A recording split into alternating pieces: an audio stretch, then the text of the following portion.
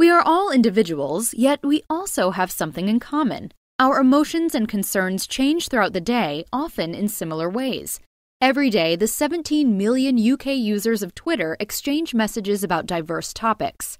The words they choose reveal information about their current concerns, activities, and even mood. Researchers at the University of Bristol gathered 800 million tweets from the 54 largest cities of the UK over the course of 4 years.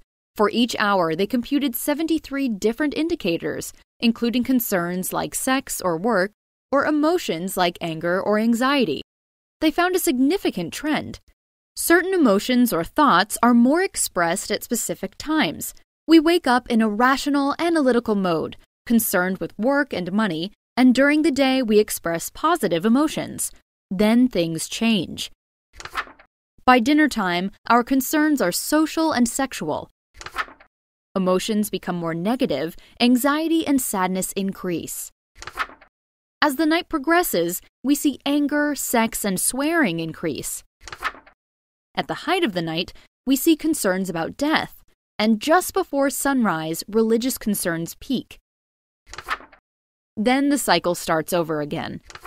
The psychometric analysis of social media content can provide a new glimpse into our inner lives.